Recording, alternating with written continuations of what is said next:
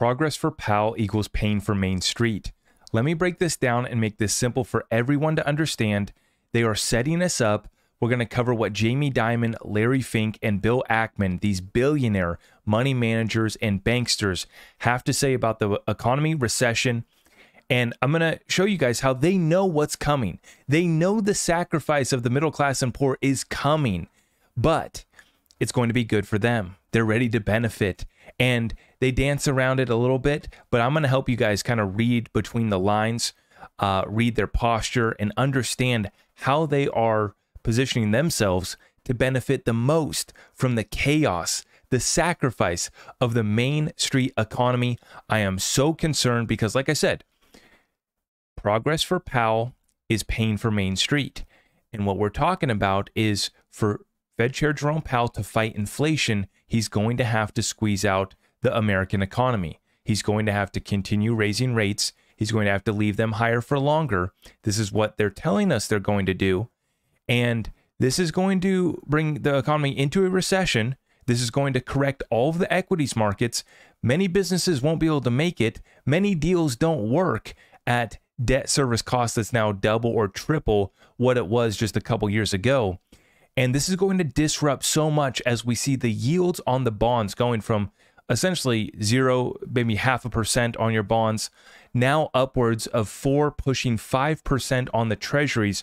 And I want to break this down so that it's simple for everyone to understand and so that you can position yourself accordingly. So let's get right on into it, folks. We're going to play this clip right here of Jamie Dimon, CEO of JP Morgan Chase, talking about the possibility of a U.S. recession. Let's take a listen in. So there's a new warning that the odds of a recession may be going up, and it comes from Jamie Dimon, the CEO of JP Morgan Chase, the nation's largest bank. In an exclusive interview with CNN's Poppy Harlow, he said a recent collapse of 2 U.S. banks could push the economy just a bit closer to the edge. Has this banking crisis, even though you think it's almost over, which I'm really glad to hear, though increased chances of a recession here? Yes. But I look at it like it's not definitive. It's just like another weight on the scale. Okay. And think of it as, people have said it's like raising rates another 50 basis points or something like that. We are seeing people reduce lending a little bit, cut back a little bit, pull back a little bit. It won't necessarily force a recession, but it is recessionary. Storm clouds ahead, you say maybe some for the economy? Yeah, I mentioned the QT, higher inflation for longer, the war.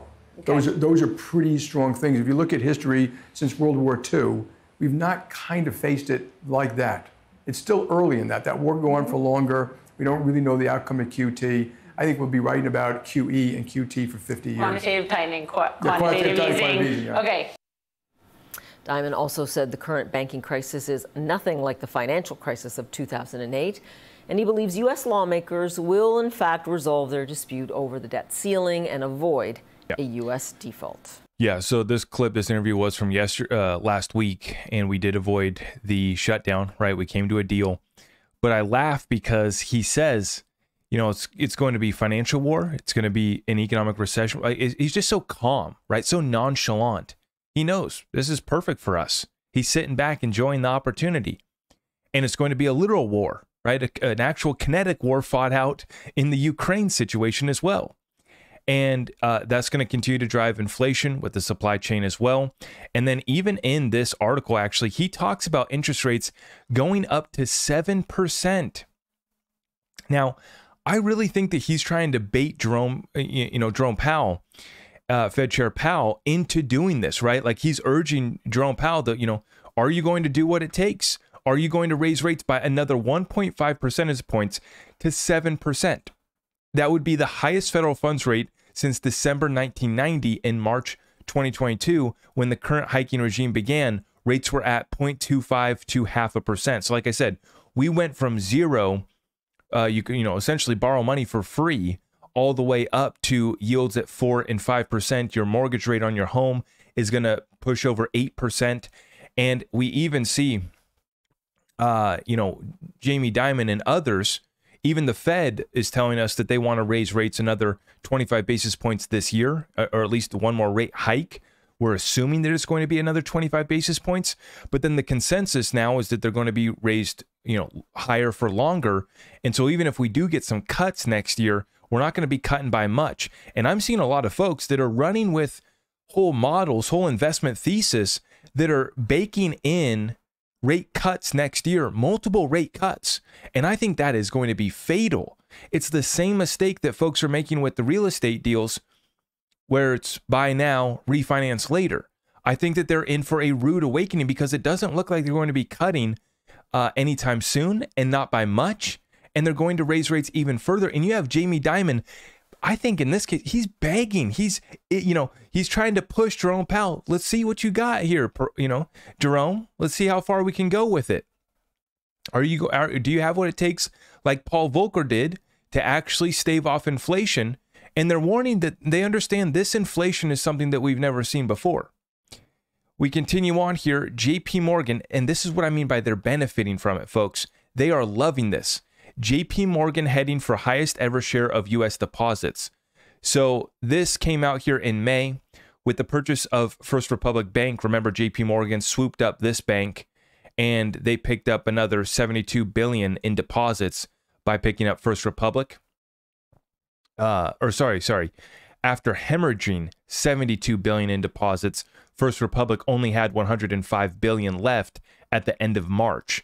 And so they picked up a significant amount, but they did have a bunch of outflows. And that's what's happening is that these banks, one, they're getting acquired by JP Morgan, but then as the clients get their money out, where are they sending it to? JP Morgan, right? So they just picked up the largest share, and this was reported in May here by risk.net, Joshua Walker writing this article. Prior to the takeover earlier this month, JP Morgan had $1.95 trillion in deposits at its U.S. branches and offices in Q1 of 2023, 11% of the $17.45 trillion national total. So over 1/10 of all deposits in America are in JP Morgan. Now, we did start to see an exit of deposits even from JP Morgan and Wells, but historically, right, picking up the biggest share ever. And we can see right here that Wells Fargo, the lender's average deposits fell 7% to $1.3 trillion by the end of June. And then for JP Morgan, they saw the nation's largest bank, an average deposit fell 6% in the second quarter to $2.4 trillion from a year earlier. So they're still over $2.4 trillion deposits, right? And they're still doing incredibly well. But even they are losing some because what folks are doing is they're taking their money out of just sitting in the bank in a savings and they're moving it into T-bills and treasury bonds where they can pick up a yield of 4 and 5% versus the savings rate, which is nothing, right? And this is why we're seeing you got Bill Ackman and Larry. All right, my bad, folks. So I hit the wrong button and actually killed the show. So let me fire this back up. I left off talking about Bill Ackman and Larry Fink both chiming in on this one. And they say that they expect U.S. Treasury yields to hit 5% like literally in weeks. So Bill Ackman right here, one of the big Wall Street heavyweights here. And you have Larry Fink, the CEO of BlackRock, both saying that they see U.S. Treasury yields reaching 5%. That could happen in a very short time, like literally weeks. And this is the CEO of Pershing Square Capital. And he delivered this at Delivering Alpha 2023 conference, CNBC's. And then you saw Larry Fink, the CEO of BlackRock, last week make some notes as well. We did see the 10-year pull back to 4.565 after surging to its highest level since 2007. So we literally just went up to our highest level since 2007. This is going nuts. Meanwhile, the 30 yield eased to 4.697. So you're seeing the 10 and the 30 both over 4.5%, nearing 5%. And if this gets achieved, just think of where those mortgage rates are going to go. We're going to be well above 8%.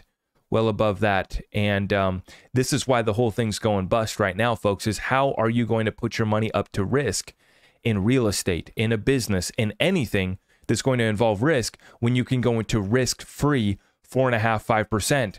Now, I don't want to lend any money to the government. For me, thank you very much for the 4 or 5. Take the yield all the way up to 6 and 7%, which is what would happen if the Fed funds rate does go to 7%, like Jamie Dimon is, trying to push Jerome Powell to do, then you would see the yields on these go all the way up to 6 and 7% as well. This breaks everything like we've never seen before. But what does it do? It creates the carnage and the chaos that these bankers want. Remember, JP Morgan's one of the largest investors in our Federal Reserve. So that's what we're up against, folks. They have rigged the game. They are in complete control. They are laughing about what is to come. And like they said, whether they raise another interest rate, increase this year, the fact is they're going to keep rates higher for longer, and this squeezes out everybody. And Jamie Dimon, if he got his way, he smells blood in the water, and that's why he's baiting Jerome Powell to raise to 7%. He doesn't care. They lost some of their deposits, sure, but they still are having record inflows as well. And this is only going to collapse the small regional banks, which brings on more assets to the balance sheet, more deposits, more business to JP Morgan and others, and to BlackRock. Okay, they're ready for the carnage. Absolutely. They're going to be buying the blood in the streets, and I want you guys to be ready to buy the blood in the streets as well. That's why I make this content, not to be doom and gloom and like, oh, it's going to be so bad for us. No, just because we don't have 9.5, almost 10 trillion assets under management like BlackRock doesn't mean that we can't put our, retirement account savings into something else besides what Wall Street's trying to shill us into. Understanding that bonds are going to continue to have the worst years in history, understanding that the equities market is overvalued and we're set for a correction, understanding that digital assets are going to transcend traditional currencies like Larry Fink's BlackRock says, but there's only going to be a few. There's only going to be a couple. I like one, I like maybe a couple more, but it's not going to be 20,000 different cryptos. It's not going to be these seven tech stocks that are hyped off of AI that are going to keep the stock market afloat forever. We're coming into correction. The higher rates for longer is going to do it. And unless we get black swanned, which is very, very likely we could. I mean, there's plenty of scenarios that we could play out over the next year, over this election cycle, that give reason for the Fed to pivot. But once again, that is only going to turn that money printer back on. The assets will go again, and you're going to have to be ready to ride that wave up. So this is why you got to stay tapped in with this channel right here, where we break it down for a simple way for everyone to understand, and in a way where I'm not coming from the same perspective as these billionaire guys, where it's a matter of protecting the wealth and trying to return, 5-10%. We're looking for the bigger opportunities. Meanwhile, on the other side of our portfolio, we're looking for ways to protect our wealth. That's why I'm in precious metals. That's why I'm not in the stock market right now. That's why I'm only looking at private equity deals, private placements in companies that haven't gone public yet. Thank you very much. I'm not interested in the Wall Street program that's getting shilled to everybody else, right? That's why we're preparing ourselves in real estate, because we're starting here and trying to break this down in a way for everyone to understand, as we've been doing for the last 2.5 years that I've been making content. Now we come in to the real carnage, into the real eye of the storm.